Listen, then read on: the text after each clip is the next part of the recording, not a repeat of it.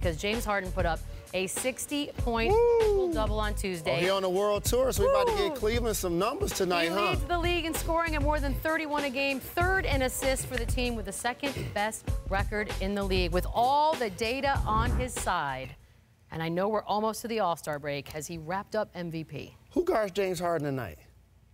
J.R. Swish. Okay, good luck with that.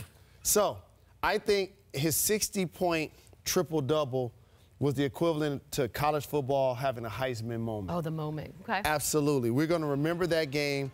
The other players that are in the conversation, KD and Steph, they're going to split votes. LeBron James, his team is struggling, not playing at that level. The wild card in this is Russell Westbrook. Crazy. He's the one guy that can upset the apple cart, average a triple-double, put up video games numbers like James Harden, but it's not going to happen this year, James is going to finally get it after being bridesmaid the last couple of seasons. Will, and I agree with you. I think KD and Steph, they cancel each other out. Both candidates, both having MVP type of years. I think LeBron, the way that they've played himself out of it in a major way. Russell is having a great year, and they're coming around playing well. He could still possibly average a triple-double, but none of that matters.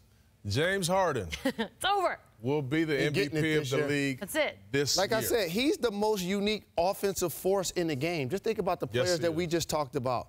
Steph and KD aren't required to be primary ball handlers for their team and lead them in assists.